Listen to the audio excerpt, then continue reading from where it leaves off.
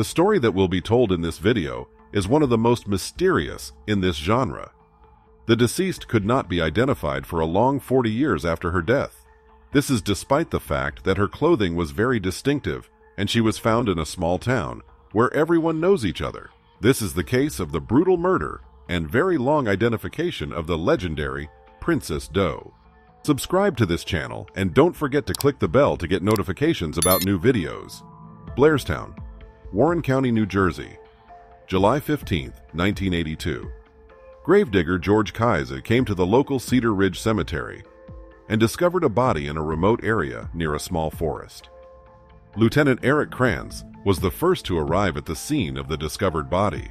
The man saw the body of a young white woman dressed in a rather unusual attire for their area. Further examination by coroners revealed that the person died as a result of multiple blunt force trauma to the head. The face was so disfigured that it was very difficult to imagine how the deceased looked like during life. The age of the victim was determined to be between 14 and 18 years old. Height was about 5 feet and 2 inches, and she weighed about 103 pounds. She had shoulder-length chestnut hair and blue eyeshadow applied to her eyelids. Her left ear was pierced twice, while it was impossible to determine the state of the right ear due to decomposition. The girl had red nail polish on the nails of her right hand. The deceased was wearing a red short-sleeved blouse with a triangular neckline, a yellow trim on the shoulders, and black and blue trim along the neckline, sleeves, and waist. She also had a red, white, and blue patchwork skirt with a printed pattern of stylized peacocks along the hem. The killer did not take her jewelry.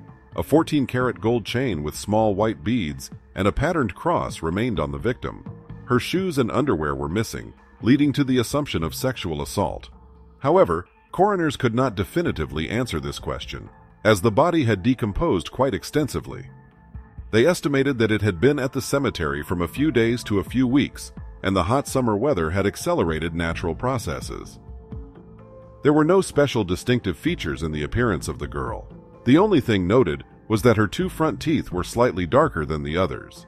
Specialists also determined that the girl had never given birth and had never been pregnant. The toxicology report did not reveal any presence of psychoactive substances in the victim's body, but due to the state of the body, the result may have been inaccurate. In an attempt to establish the identity of the victim, detectives began questioning local residents. In 1982, Blairstown had a population of only around 4,500 people. It quickly became clear that the girl was not a local and nobody knew her. However, a witness, Anne Marie Latimer, claimed that she and her daughter saw the girl on July 13th at a local supermarket located directly across from the cemetery. Since it was not possible to reconstruct the girl's appearance, the police tried to learn something about her through her distinctive clothing. It turned out that despite the missing tags, these clothes were manufactured in the Midwest and sold in a store on Long Island, New York. 3 witnesses bought such clothes in that place. However, it was not possible to determine whether it was the only store that sold them. Also, witnesses were found who believed they saw the girl working as a maid at the Harrison Hall Hotel in Ocean City, Maryland. But all this information did not help the investigation. In the end, the unidentified girl was buried in the same cemetery where she was found due to the funds collected by the residents of Blairstown in January 1983. Investigators even turned to the media, including federal agencies, for help. It was then that the girl became known as Princess Doe, a name given to her by Detective Eric Krantz. Due to the attention of major media outlets, this case became widely known throughout the country. HBO filmed an episode about this case for their documentary series entitled Missing, and at the FBI headquarters in Quantico, this case was considered as part of a training course for agents. Also, this girl became the first unidentified murder victim entered into the National Crime Information Center database. The database was created 15 years before by FBI Director Edgar Hoover to facilitate access to crime information by different law enforcement agencies. During the investigation, detectives considered various people for their involvement in the case, including serial killers, but none of them were suitable for various reasons. To identify the victim, the police searched for information about all missing girls across the country who fit the description. Many were ruled out due to obvious discrepancies. However, one missing person report about a young girl seriously caught the attention of the police. Diane Janice Dye. In 1979, Diane Janice Dye was 13 years old. She lived in San Jose, California, with her brother Dean and mother Patricia. Going through a tough time due to her recent parents' divorce and being a teenager, Diane associated herself with an undesirable crowd, began drinking alcohol, and using light drugs. This caused constant conflicts with her mother, who prohibited her from interacting with local dubious personalities. Diane's best friend, Natya Christie, said she wanted to run away from home and had spoken to him about it repeatedly. On one such day, he tried to persuade her not to do it, but she insisted he leave her alone. The conversation took place near Diane's home, and he never saw her again. Investigators discovered that shortly after Diane disappeared, she was seen with a blonde-haired girl, but her identity couldn't be established. 2 years after the teen's runaway, a former classmate claimed to have seen and even talked to Diane at the Saramonte Shopping Center in Daly City, California. Police couldn't confirm or refute these statements. However, detectives had reasons to be seriously concerned about the runaway girl's well-being. One of Diane's neighbors was Doug Arnold Young. It was precisely from such people that Patricia tried to protect her daughter. Young repeatedly broke the law, stole from his neighbors, and even stole cars. When the police were searching for Diane, Young told them 2 different stories about his last meeting with the girl. He claimed that he drove her alone after her escape, but then changed his statements, saying that there was another girl with Diane. Less than 4 years after that, Young beat a 74-year-old man to death with a hammer who refused to lend him his car for a while. Since that time, he has been serving a life sentence without the possibility of parole in the Mule Creek State Prison in California.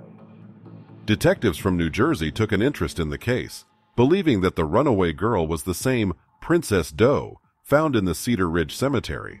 Although the dental records of the girls did not match, the police were so confident in their theory that they even called a press conference to announce that the mystery of the deceased had been solved.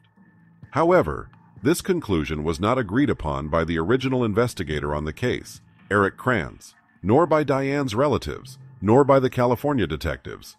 Only in 2003, due to DNA analysis, it was officially established that Diane Dye was not Princess Doe. Diane's friend, Natya Christie, has never given up on trying to learn something about the fate of his friend throughout all these years. He runs a Facebook group dedicated to Diane's disappearance. He also stays in touch with her father and brother.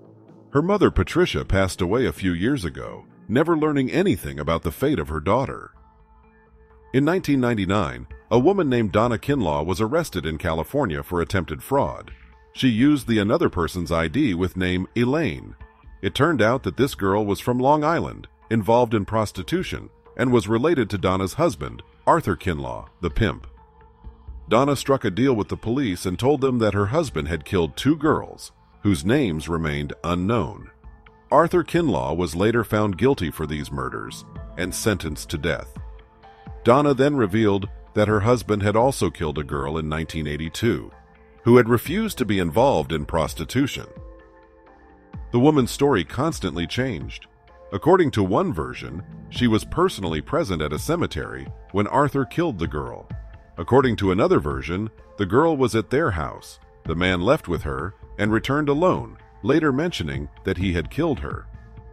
Inconsistencies in her statements, as well as the fact that neither Donna nor Arthur could remember the name of the girl they spent time with, as well as the lack of other evidence, did not allow Kinlaw to be charged.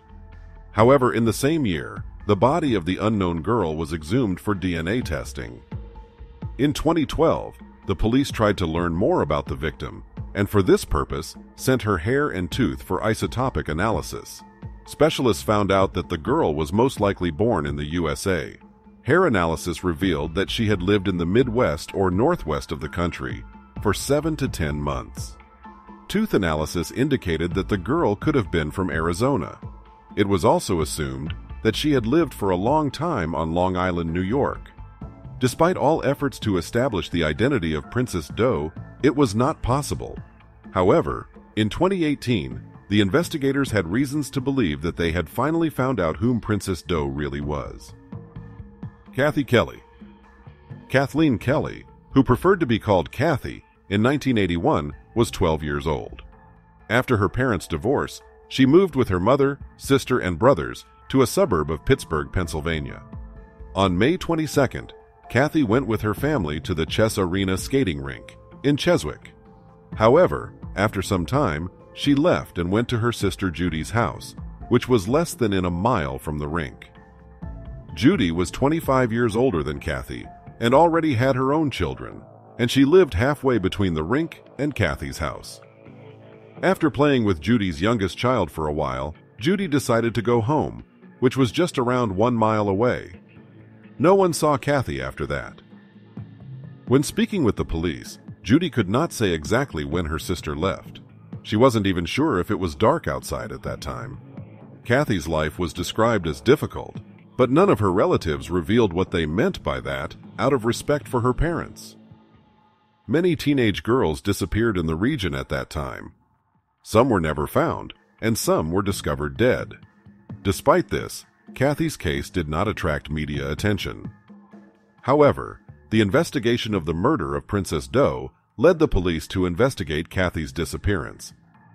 A genealogy laboratory was hired to compare DNA samples, but the investigation did not confirm the police's suspicions. Kathleen Kelly's fate remains unknown to this day. 8 or 9 years after her disappearance, someone called her sister Judy and remained silent on the phone, and once said, "You know who I am, and I'm okay." It is unknown if this was Kathy or a malicious prankster. In 2021, the National Center for Missing and Exploited Children, in collaboration with Astrea Forensics, announced that they had obtained the DNA material of Princess for new analysis. Several different genealogical laboratories were involved in the work on this case. As a result, the mystery of the murdered girl's identity was solved. Princess Doe turned out to be Dawn Rita Olanick, a 17-year-old girl from Bohemia, New York. This city is located on Long Island, where the victim had to live as the detectives thought earlier. The girl's identity was preliminarily established on February 22, 2022, but the police had to do some work to officially and unequivocally identify the deceased. A potential brother of Princess was found, Robert Olanick Jr. He said that his sister left home at his mother's request around June 24, 1982, and no one has seen her since. The girl was struggling with her parents' divorce, and her behavior did not please her mother. The victim's sister, Lynn Knudsen, was also found. As a result, by April 29th, law enforcement knew for sure that the deceased was Dawn Olanick. They decided to announce this officially on the 40th anniversary of her death, July 15, 2022. Every year on this day, locals and specially arriving people visit the grave of Princess and a small museum dedicated to her in Blairstown. After the identification of Olanick, the Bergen County Prosecutor's Office announced at a press conference that 68-year-old Arthur Kinlaw had been charged with her murder. It is assumed that he killed Dawn 2 days before she was found. It turned out that he had confessed to this crime in 2005, but at that time, the police lacked the evidence to confirm his words. Now, he is serving his sentence in Sullivan County Jail, New York. Dawn's parents never found out what happened to their daughter. Her father, Robert Olanick Sr., died in 2017 at the age of 77, and her mother, Constance Olanick, died at the age of 50 in 1992, 10 years after her daughter's death. Interestingly, Robert's obituary states that he was involved in volunteer work, played guitar, collected humorous books, and much more during his life. However, his obituary does not mention his daughter Dawn, who at the age of 17 was kicked out of the house by her mother and died 3 weeks later on the cemetery.